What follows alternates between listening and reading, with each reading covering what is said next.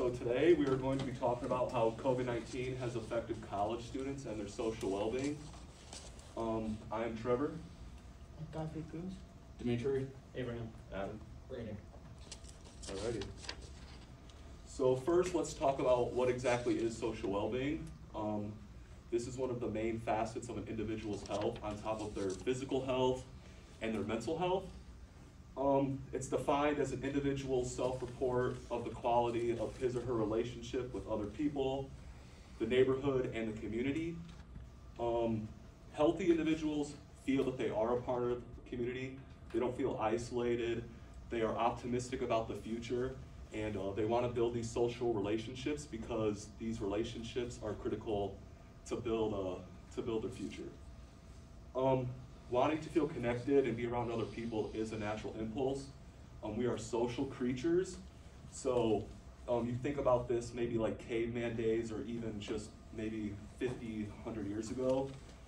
People really are dependent upon other people, so we need other people in order to survive, pretty much. So why is social well-being important?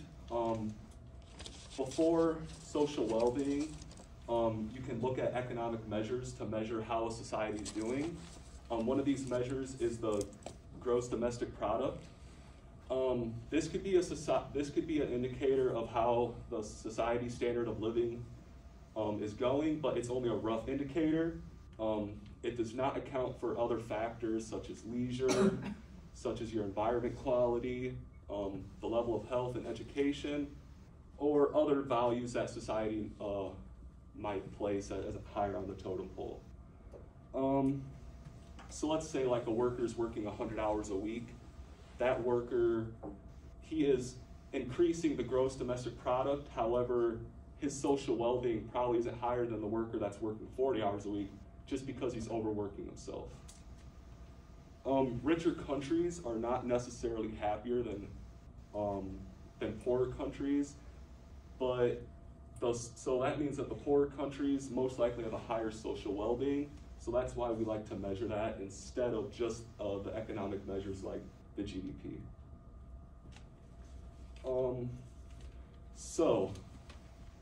In today's social world, social media is thriving. As you can see, 72% of US adults use social media, 69% of adults use Facebook, 73% of adults use Snapchat, 75% of adults 18 to 24 use Instagram, and 73% visit YouTube regularly.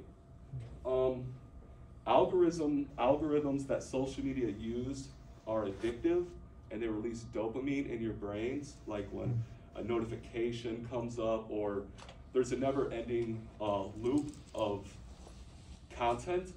So these companies nowadays are profiting based on your attention. So the more you're on these sites, the more profit that they make. So they incentivize your taking more of your attention.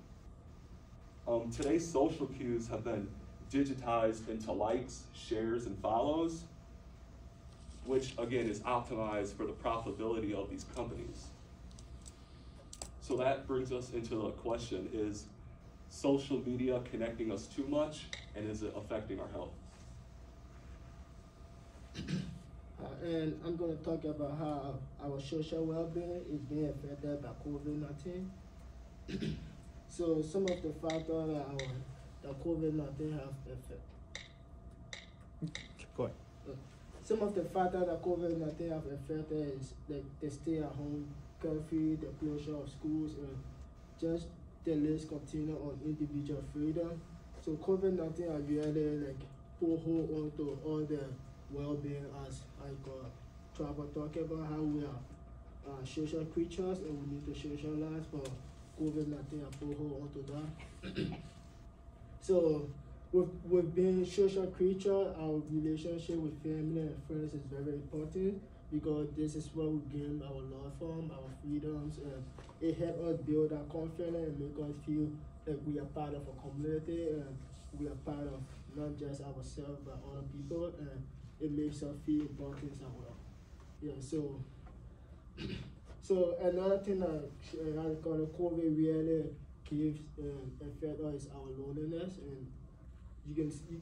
I think we all know that COVID-19 makes like go on our phone a lot. We spend a lot of time on social media, and that you feel like you are connected to people with your phone, texting and chatting, but you are just in your bed or sitting in your car texting 500 people, but you are still alone, and that is all caused by COVID-19, and it has really affected how we are productive in our well-being and exercising and all that.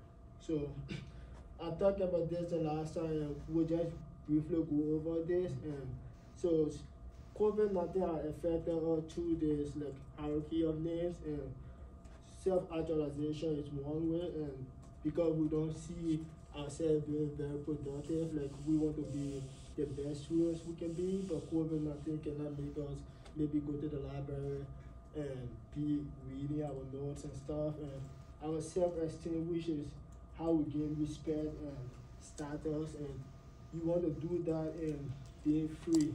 You want to go to Walmart, you want to go to other places, and maybe you feel like, oh yeah, you are part of so you are part of something, and COVID-19 has taken that away from us, and our love and belonging, which is like you cannot probably go to Thanksgiving to see your grandparents because of COVID, and all that has affected how we as a social human being can interact. And our safety and need is one big impact COVID has taken away from us, because we don't feel safe even when we are around people because of COVID. You are like scared to shake someone's hand, scared to hug someone, and that's a very big part of being a social creature. And just our being like, I think we all remember COVID-19 made people running around to get toilet tissue, watering hands. Walmart gonna go empty of those things, and that just show that COVID-19 has seriously and continue to impact our social well-being. Yeah, so we'll move on to our research question. So just expanding a little bit more in depth on the research question, how has COVID-19 affected college students and their social well-being? And we're going to be exploring aspects more in depth, such as time spent with family, friends, and on social media throughout the survey. All right, so I'm going to talk about the survey. So obviously we used website Qualtrics for a survey. So we sent it out to students, we sent it out to our friends. We have a couple athletes here, so we sent it out to their respective sports teams, and then basically got the feedback that way. We originally wanted about 300 students, got about half of that. So basically, first step, we have the introduction there. So basically, students would read the introduction followed by the consent form. So if they agree to the terms, then they take the survey, obviously. So we have different demographic questions: age, if they have a job, time spent on social media, and time spent with family. So. And the first hypothesis we concluded on is decreasing time spent with family causes one to have worse social well-being. Now, why is that? Students don't feel comfortable traveling and going to different places with COVID being a huge risk now. And lack of family or friends contact, we're seeing, I want to say, more cases pop up with social isolation and depression, and lack of communication with family is just causing less trust with families and more emotional social hardships and so on. Alright, so then our second hypothesis is going to focus on increases in social media usage is going to decrease our social well-being. And kind of with this, we've been engaging more with social media with all the lockdowns and things like that. So just finding other ways and avenues to speak and talk to, engage with people that we aren't necessarily able to on a daily basis like we were before. Because of this, TikTok in 2020 saw a growth rate of 85%. You can also look at other platforms such as Zoom, which saw a tremendous leap. You can also look at Facebook, which saw an 8.7% growth rate. A study done by the University of Pennsylvania found that high usages within Facebook, Instagram, Snapchat all increased your sense of loneliness. And that same study actually found that reducing your time basically with these applications will help reduce your loneliness. And then oh yeah, and then also, so with this we had increases in other avenues such as messaging platforms. So like your gaming gaming chats, iMessaging, WhatsApp, all of those did notice a 20-minute increase per day.